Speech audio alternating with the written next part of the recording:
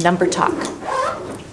We're in Unit 1, 7th grade curriculum, Lesson 5. The number talk must go on even though it's mismatch day. Do you ever hear the show must go on? The number talk must go on. Okay, boys and girls, with a number talk. This is our first one that we did this year, right? Okay, everyone starts fist to chest. So everyone's got their fist to chest, and the reason that we do that is it's a little more private once you have an answer. This means that you're thinking, and once you have an answer, you would just show that you have one strategy. And then I would challenge you to stretch your thinking and try to come up with a second, different way to do the problem. And it's all using our brain. We're not writing things out right now. We're just using our head. Okay, so then you would just wait there. And the reason we do that is if people are all raising their hands, then all of a sudden you feel the pressure of seeing all the hands of people that already know and you're not sure yet. This is a little bit more private, so there's less stress and pressure. Okay, so everyone's going to start fist to chest. Are we recording? Just checking. I'm just checking. I don't. Okay. Okay? All right. I'll cut that part out.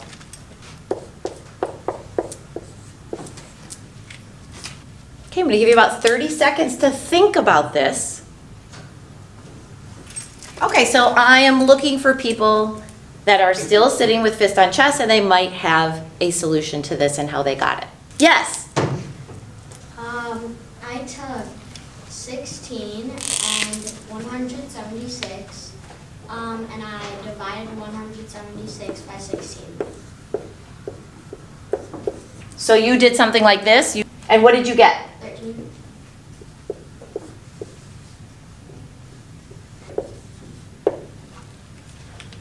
Is he correct? No. Okay, does somebody have a different solution that has their finger that I can see? Anybody else? Yes? I just did, so I did 16 times 10, which is 160. 16 times 10 is 160. And then I added 16 to make 176. And then I did 11. I got 11. So your answer is 11. Yeah. Is that right? 11 is the correct answer. But I love this strategy that the other student talked about because we can just use division. It's difficult to do that division in our heads though, isn't it? Yeah. Okay, anybody else that got 11 but did a different way? Okay, then let's focus on this student's way. To make it easier, this student used friendly numbers, so 16 times 10, pretty easy to do using mental math, is 160, and then counted up the rest of the way to 176. Okay? All right, let's do the next one.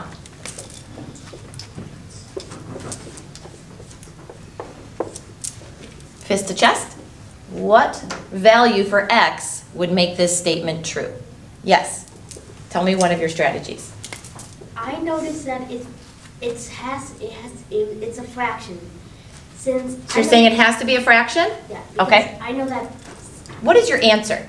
My answer would be 116. Okay, let's start with that. I should have asked you that first. So your answer is 1/16, and how did you do it?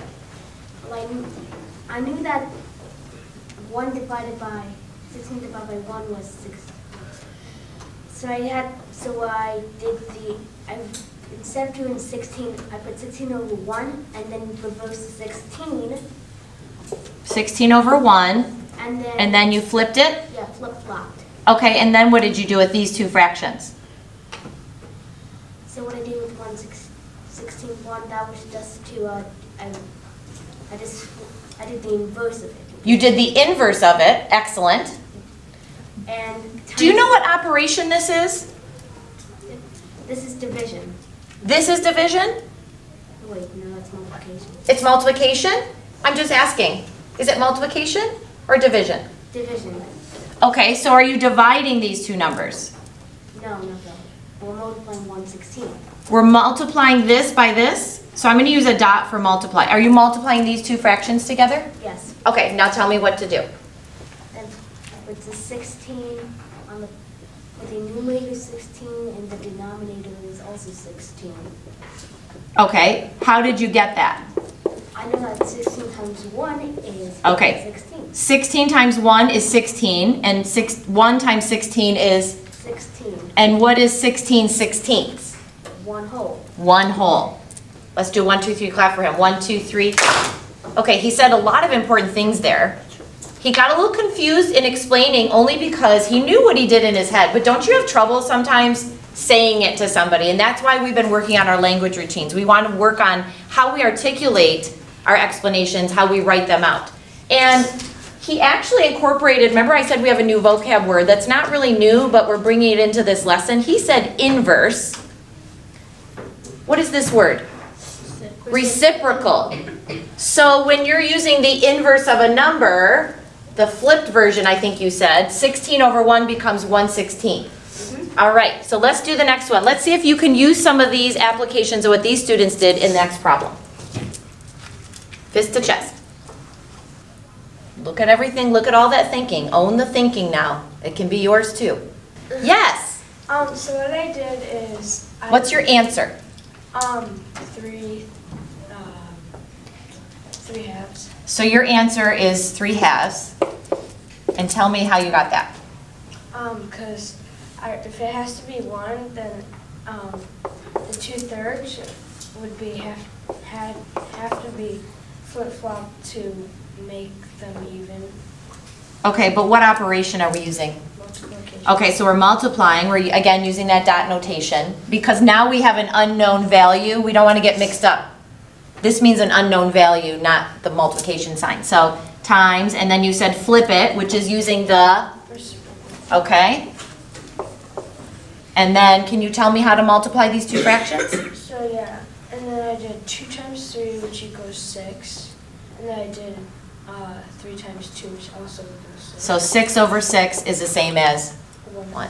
Yes, let's do 1, 2, 3, clap for him. 1, 2, 3. Okay, now you guys synthesize what we learned here. What is something that you learned from this number talk? Especially the last two.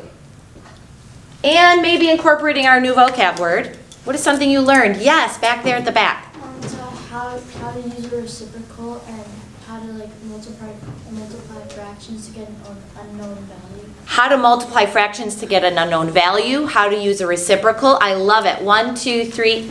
Somebody else. Something in common here. Tell me what you learned about this. Let's add to his brilliance. What did you learn about this? Yes, right here. Even if you had like a bigger number like 16, then if you times it by a fraction, then you would get a 1. Any fraction?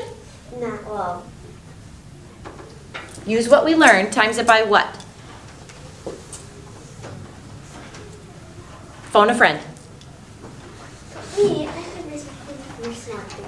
Somebody that's raising it. You're smart too. Is there something on the board that could help you? Say it with confidence. Your reciprocal. If you multiply it by its reciprocal, it's in there. I was just going to wait and be patient because I believed in you and I knew you could produce what I needed. Okay, so who can restate that brilliance? Yes. So if you take 16. Let's just say any number. Can we generalize it? Who can tell me what we learned about any number? Can you do it with any number? Like say any number. If you put any number over 1 and then flip it, that times whatever number it is times both of those fractions with each other, that equals the number over the number, which also equals 1. Okay, what she said, you could take any number.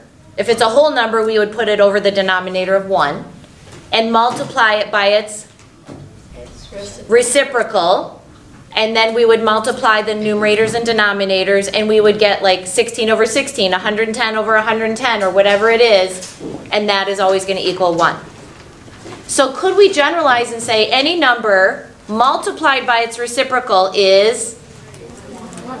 Very good. Let's do a 1, 2, 3 clap for everybody. 1, 2, 3. That's it for today.